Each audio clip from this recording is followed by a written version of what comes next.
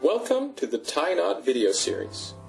In this video, we're going to cover the half Windsor knot. The half Windsor knot is a symmetrical and triangular tie knot that you can use with any dress shirt.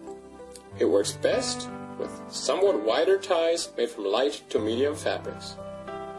Let's go through this knot step by step. Start with the wide end of your tie on the right, extending about 12 inches below the narrow end on the left. Then cross the wide end over the narrow end. Bring the wide end around and behind the narrow end. Then bring the wide end up.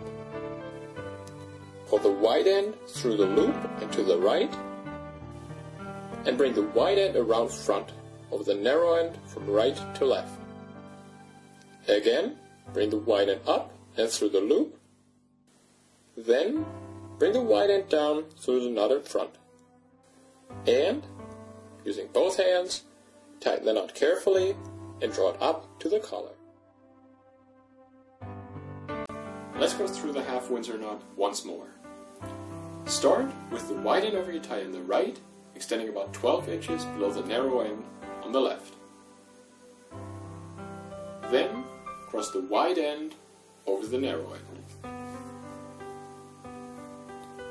Then, bring the wide end around and behind the narrow end. Next, bring the wide end up and pull it down through the loop and to the right. Next, bring the wide end over around front, over the narrow end from right to left. And while doing that, make sure that your hands forming a little bridge.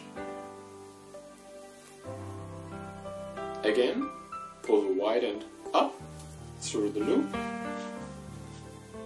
and bring the wide end down through the front knot.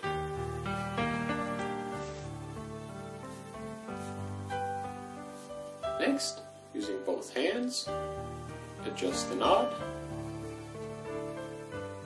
tighten it carefully, and draw it up to the collar.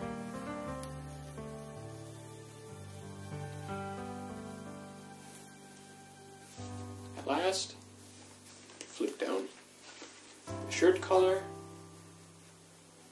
adjust the knot one more time, and there you have the half Windsor knot.